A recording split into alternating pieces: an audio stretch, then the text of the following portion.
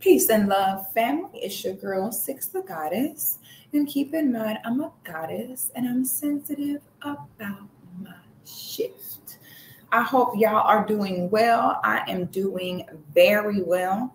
I have two clips that I want to show you of women who decided to react to a clip of mine that has been going around. And this video today, we are going to talk about Black women be capping, and Black women don't do anything unless it's for a man and in order to gain control of a man. Okay. And we're going to break that down. And before I show you all the clips, because this is just outrageous, ladies, check out today's makeup look. Okay. I know you're thinking, it's slapping, right? It is. It's slapping. I did this makeup look live on my Patreon. If you're not in my Patreon, what are you doing? Okay, I have a women's only Patreon where you have a community of other women who are like-minded and solution-oriented, nothing like these women we're about to see in these clips. Women that want real solutions. We have women from all different walks of life, creeds, tax brackets, a lot of great advice, support. We have get-togethers, we have movie nights. They have a lot of exclusive video content, podcast content they get in there. We have a group chat. It is just outstanding. Okay, it's where you want to be. It's very affordable. It's patreon.com/sixthegoddess. It will be in the description box. And I have another Patreon where everyone is invited. For those of you leaving comments like Six, you don't post content no more, where you been? You need to join my 6 at 6 Patreon, where you enjoy a weekly live interactive show with me. I'm still producing plenty of content. It's just behind a paywall because I don't got time for YouTube trolls and weirdos whatsoever. If you want the content, come get it. Okay.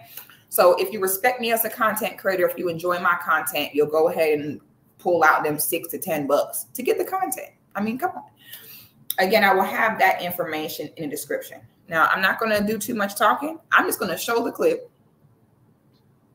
and then we're gonna discuss after that. But it's a lot going on here, so I'm letting y'all know now.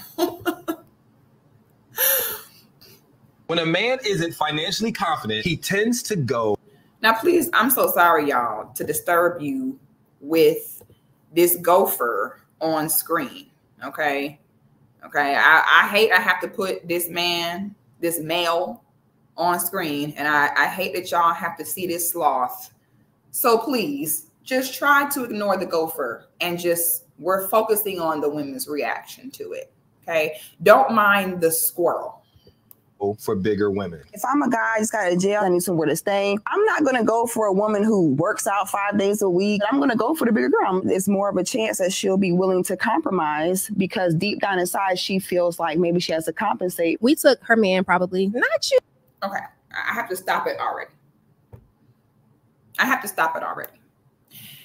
If one more big girl says that the reason why I do not condone being fat and unhealthy because a big girl stole my man, I just don't know what I'm gonna do. You looking like that, trying to speak for us. I have never. Wait a minute. Hold up. Now, sis, what you mean looking like that? What exactly did you mean by, oh, I know you ain't talking looking like that? Looking like what? Okay. See, this is how I know y'all full of shit. This is how I know y'all just desperate to just be right. You're just desperate to not have to have any discipline because y'all just go saying stuff that sounds outrageous. I know she ain't talking looking like that.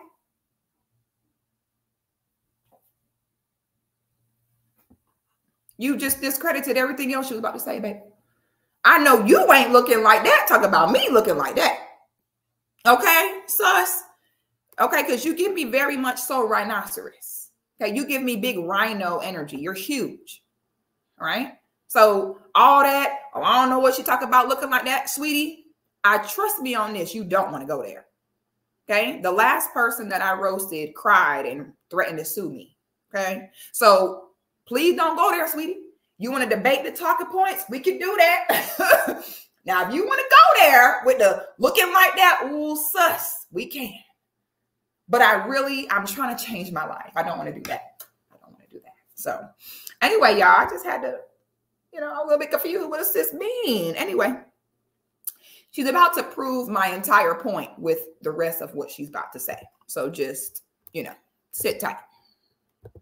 Never settled. I've dated NFL stars. I've dated rappers. There's men out there that actually like us without having some motive behind it. I like my girls juicy. I make 6 figures and I'm gonna help her pay her bills. Have you ever found that men or women fetishize you because of your size? Yep. Guys who have never dated a plus size girl before. Why are you starting now? I don't want to be your guinea pig. Like, well, let me try this out. And then I'm back to what I usually like. I don't like to be called BBW, but there's a lot of girls that do. For me, you fetishizing me because you type BBW in X videos. I can usually tell this man just want me for sex. He about to say I'm thick as hell like cold grits. Or like thick like cold grits.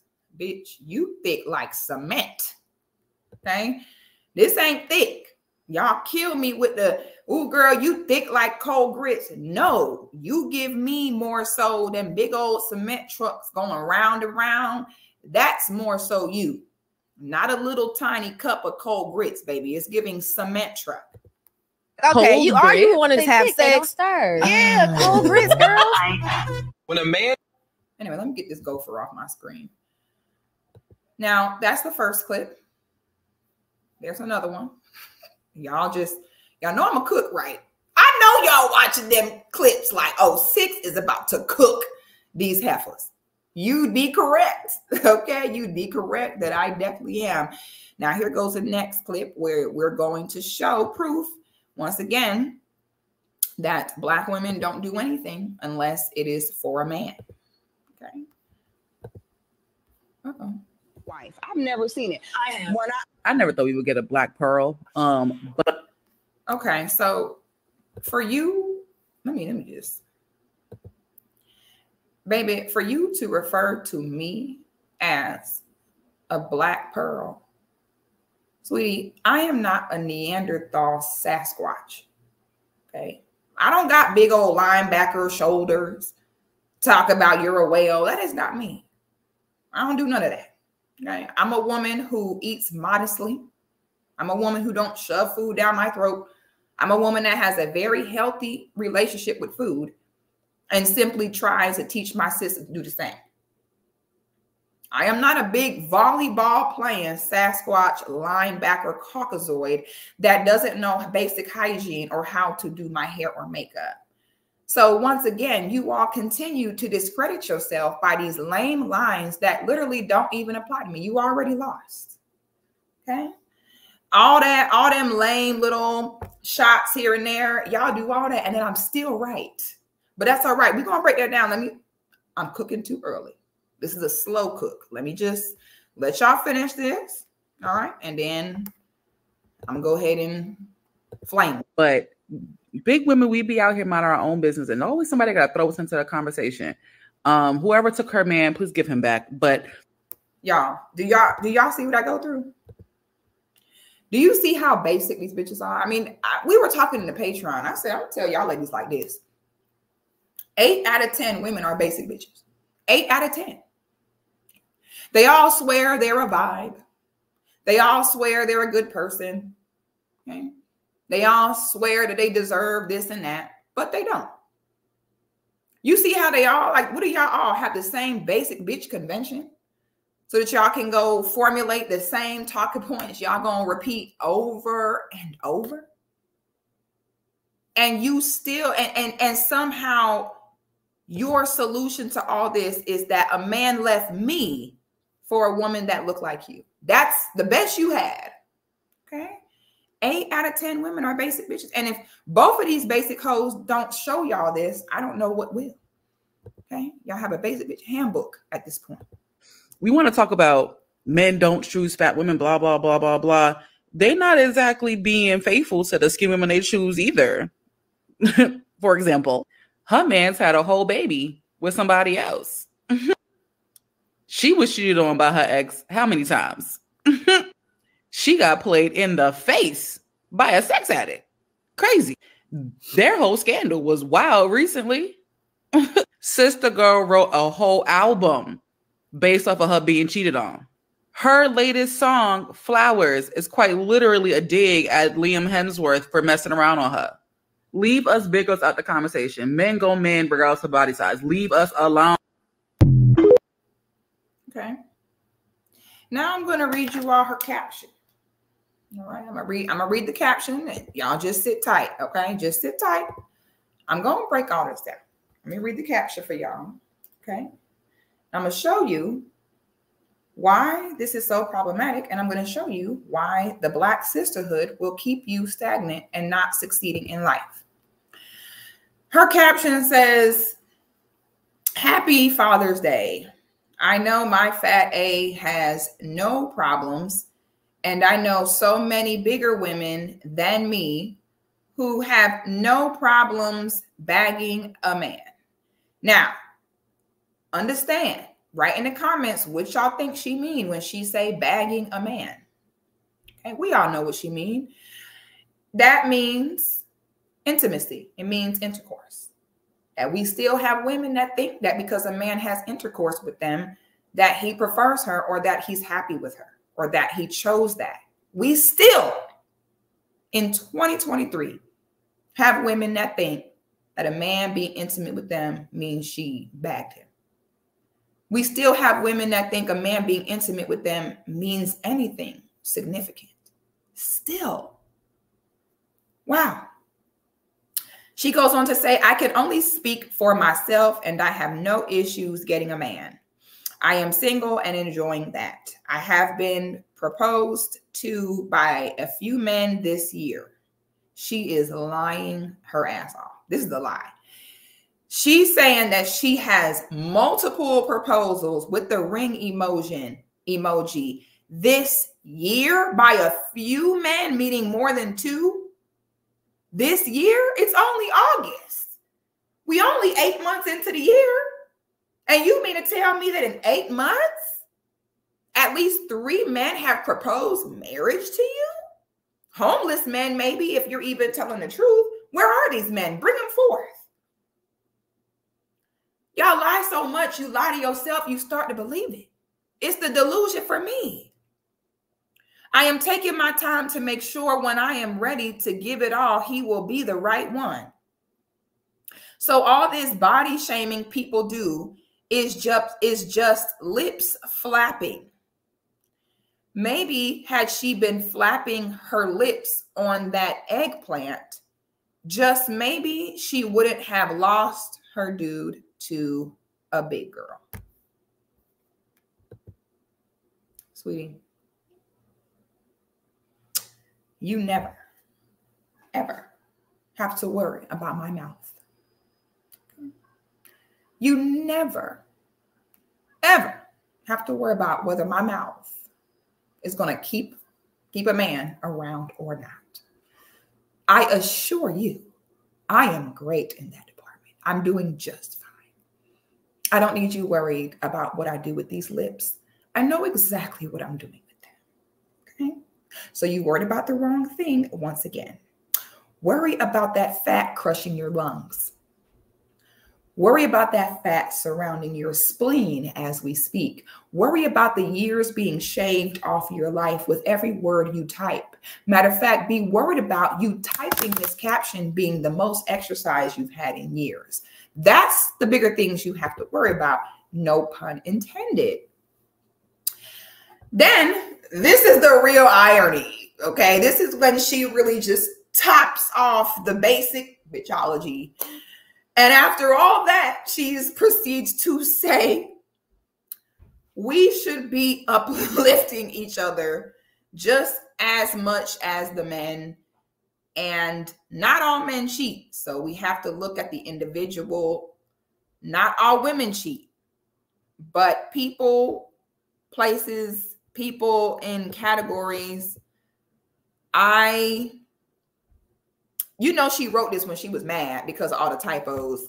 I just know once I get married, my dude won't have no time to cheat because I'll be cooking his meals, rubbing his feet, and going 12 rounds or till TKO. There won't be no time to cheat, and he going to love my fat A. So less judgment and more love.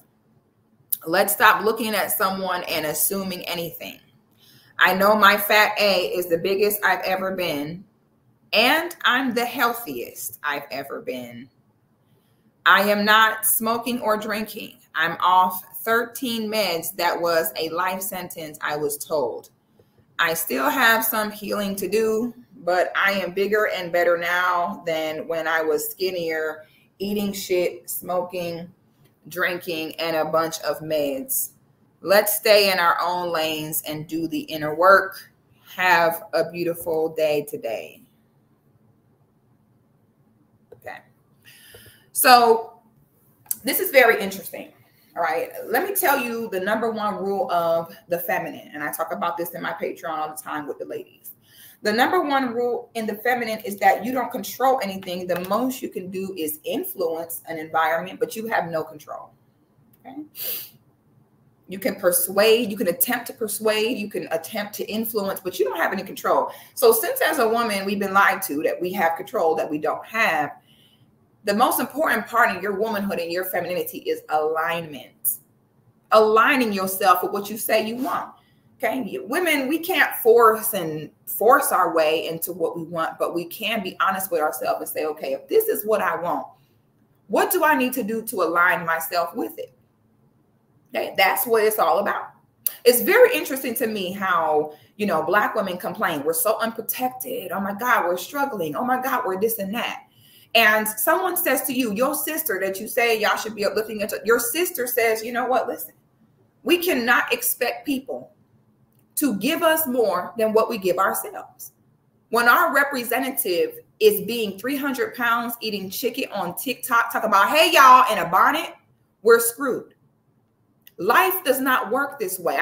The problem with Black women, the number one reason of why Black women are not going to ever get better or do better is because we perceive having to earn something as someone telling us we don't deserve it. We interpret having to earn something as that means you're being mean to us. And since we are one of the only groups of women who refuse to compete in a healthy way, who refuses to understand that, yes, you're going to need some discipline. Yes, there are expectations of you. We are the only race of women who interpret expectations as hatred. And this is why we won't succeed. This is why we are in perpetual, continuous cycles of complaining about the same things over and over. So it's so interesting to me when it's like, hey, Black women, if you don't like the way that things are going for you, the first step that we should take is to change our representation. Okay. You have ways that you've been presenting yourself that were not healthy. It's time to do the work to alter your representation for the greater good of yourself and your sisters. By now, we realize you can't sit there stanking saying, mind your business. It's not your business if I want to take a shower or not. Well, sweetie, we got to smell you, baby. If you have made our representative being fat, angry, in a bonnet, eating on the internet, that's what people see when they look at all of us. So when you have a sister that say, hey, I'm tired of complaining, you know, why don't we go ahead and align ourselves with what we say we want? I met with you saying that just because you exercise, you deserve more than me. What a basic bitch response. Why is it that when your sister tell you, hey, you eat too much, sis, you're not thick, you ain't big bone, you fat, and the reason why you fat is because you eat too much. Put down the food. Stop looking at, I got to eat all the food on my plate. And so when someone says you need to align yourself, does that mean that if you're skinny, that you're healthy? No. What it means is if you're not obese, it means you at least are aligned and you have the potential for health. Whereas when you're obese, you 100% guaranteed are not healthy. There is no way to be obese and be healthy. Not one way. If you're obese, you are guaranteed to not be healthy. Okay. These girls talking about, oh, NFL players, fly me out. You're subconsciously admitting that men definitely fetishize you when it comes to the whole BBW thing. You're admitting it. Who cares? Because some men had intercourse. So why is it that when we bring up, hey, the first step is we probably should show more respect for ourselves and stop walking around humongous. That should probably be our first step. Let's make sure that people look at us and tell, this is women that care about themselves. This is women that put effort into themselves. People will normally match the effort that you put into yourself. How does someone say that to you as a Black woman and your response is, but a man is going to still cheat? What is this cap that happened? And women talk about everything I do, I don't do it because of a man. That's the biggest lie ever told. And we were talking about this in the Patreon. That whole decenter man is bullshit. You are wired as a woman to help a man. You are wired as a woman to have a man be the center of your life. That's how you're wired. And that's why the minute we say stop eating so you don't be so big, your first mind is why? Because it will not guarantee me a result from a man. So if we know in our nature as women, we're designed to want to please men. We're designed to support and help men. We don't decenter men. What should we do instead? Work on understanding them. Don't decenter them because you can't. Decentering men is like us. All y'all sucking dick. All of y'all. So decentering men is impossible. Don't decenter them. How about we go ahead and respect the way they think? How about we listen to them for once? How about we stop trying to force the way we think they should be and accept them for what they've been telling us for God knows how long? Don't decenter them. Stop going against them. Stop arguing with them about who they are and what they want. You don't want nobody arguing with you about what you want because y'all hoes can't wait to tell y'all have no problem with it to know what y'all want and what you expect. And the reason why, when you tell Black women to stop eating and that they need to lose weight, the reason why their first response is, oh, where your husband at? A man still gonna cheat, is because majority of Black women who are fat because of a man. That's why when somebody even mentions for you to stop eating, you just write these long paragraphs like I'm your therapist on a couch. Yeah, and I've had medical proposals, and I've been working on myself, and I stopped smoking and drinking. Well, I don't care about it. I don't want to hear your goddamn life story. I could care less about that, baby. I got about my own problem. The reason why Black women are so sensitive to when you bring up their weight is because the weight is connected to a man that either abused you, neglected you, or abandoned you. And when you don't get the adoration, attention from the man, you get it from the food. You started eating and got big to make yourself unappealing because you felt as though that trauma happened to you because you got a man's attention. So now subconsciously the food becomes your replacement for the man. I'll just eat to feel content. I'll just eat. And I'll just eat and get big so I'm not appealing. That way I don't have to worry about being attacked again. And instead of Black women saying, you know what? We probably shouldn't spend time justifying why we should be allowed to be big. We probably should not spend so much time shaming men for not still wanting us regardless of our size. How about instead of doing that, maybe we should just lose weight? Yeah, she's right. Nothing in life is guaranteed. You could go get in a car, putting on a seatbelt don't mean you. Black women might as well say, well, I ain't putting on no seatbelt because I could still get into an accident and get hurt. Life is about giving yourself the best chance at something. Okay. If you really want to start decentering men with all that BS, start with when somebody talks about something that is factual in regards to what is best and healthiest for you, physically, spiritually, through your representative, all that. How about you stop having your mind, the first thing go to, if I do this, will I be able to control the men? This is why so many Black women are unhappy. Because unless it guarantees a result, unless it guarantees control on your behalf, you don't want it. Because you don't have any faith in yourself that you can succeed. You know you're going to fail.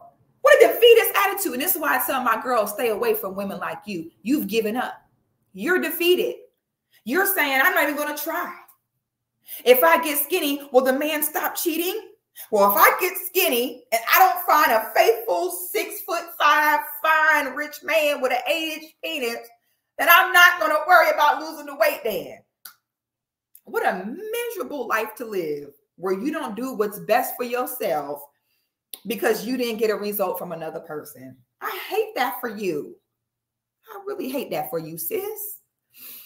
Okay? That ain't it right there. All right? Those tired talking points of a big girl must have a man, if she would have been using them lips, a big man, all that, y'all need to stop that. Okay? If you say you want to be protected, respected, you want to be stable, the first place is start with the way you look, period. The way you look is 80% of your value as a woman in any environment you're in, period. You can keep fighting that and be exhausted, okay? You can keep living in your masculine energy, try to control, fight. Or you can be in control of the only thing you are in control of, which is yourself. Saying being skinny does not guarantee me to get married to a tall, fine millionaire, so I'm going to stay big, is a defeated attitude. It's you've given up. Whereas saying, let me at least try my best to present myself as a woman who puts energy into herself, puts time into herself. Let me at least align myself so that if I do have those qualities, I'm at least up as an option. It's at least an option for me to get what I say I want. But the fact that every time without fail, you mention a Black woman self-improving, she don't do it unless it guarantees her a response from a man, shows the lack of self-worth and the lack of self-love in Black women. And your lack of self-worth and lack of self-love shows. And that's why you're underprivileged, underpaid, underappreciated, and underprotected, and always will be. What's the solution? Tribalism. Tribalism is a solution. It's going to be important now more than ever for women to get away and stay away from women like that who are trying to drag you to hell with them. They have no solutions. They don't challenge themselves, and they interpret performing any kind of discipline as it meaning that someone dislikes them. Okay? Separation is the only way. Get away from them women. They are a poison. Healthy women going to do what they need to do regardless. They don't do what they need to do only if it guarantees a result from someone else. Okay? Stay away from women like that. Stay away from the fake sisterhood. Y'all let me know your thoughts in the comments. Like the video, subscribe to the channel, and I'll see y'all on the next one.